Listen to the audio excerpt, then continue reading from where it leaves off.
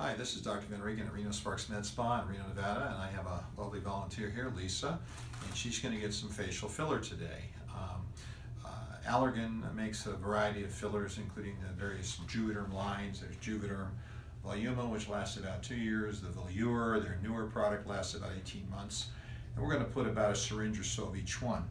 And if you look at Lisa's face, she has a little bit of volume loss because she's not 15 anymore, and she's got a little bit of depressed stuff here. If you look at that, that's kind of flat, like the top of a mason. We'd like a little bit of more of a cup there. Same thing over here, and she's had some Juvederm before. How'd you like it before? I do like it. You do like it. What do you like about it? That makes me look younger. All right. So it kind of fills the volume up. Where have you had it before in your face? I've had it here, and I've had it here, and I've also had some right down in here. Okay. So we call this the pre-gel sulcus. We're probably not going to do that today. Now in this area of the face, not really a danger zone. So when I inject down here, I'll be kind of coming straight in with the needle like so. Here, it's a 30 gauge, so it's a pretty small needle, roughly the same size as we give Botox with. I typically give filler products, other than the lip. Sometimes I'll lie them down, but I typically give facial fillers in the sitting or partially sitting position because you like to see the effect of gravity. Are you ready? Okay, here we go. And you're putting this right on the bone, so when you hit the bone, it kind of hurts a little bit.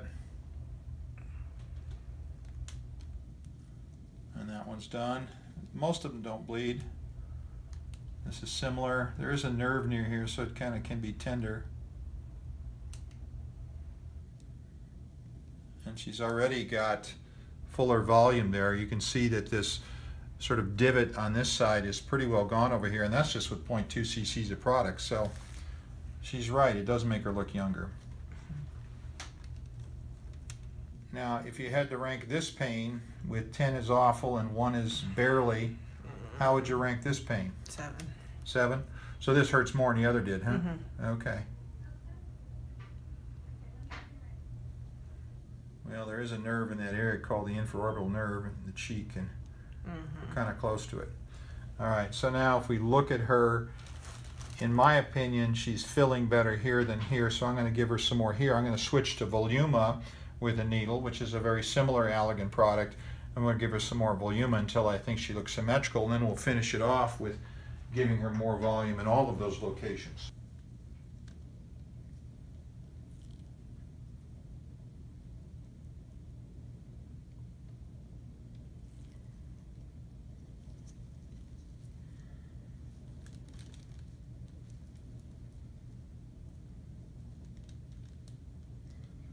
The upper face is a nice place to put these fillers, and this Voluma is a wonderful product.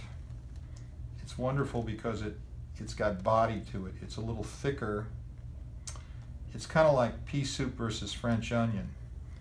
And because it's thicker, it holds the body better where gravity is an issue, and the cheeks are such an area.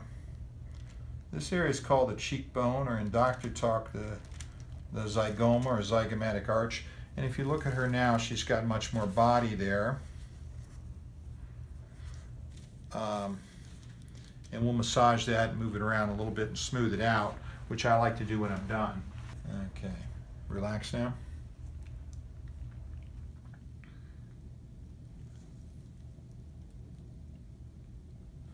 Turn toward me.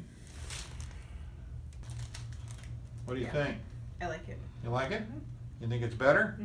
Yeah. All right. So I often bring in an extra syringe of filler. The patient says they want to. I bring a third one in. I don't pressure anybody, but a lot of people want more. They see they'll do stuff. You don't too often need extra stuff if you're doing a small area like lips or something, or revising the shape of the nose. But when you're doing stuff like cheeks, temples, forehead, you can put a lot of filler in and still get more benefit from more in at least most cases. And there you have it, a new woman.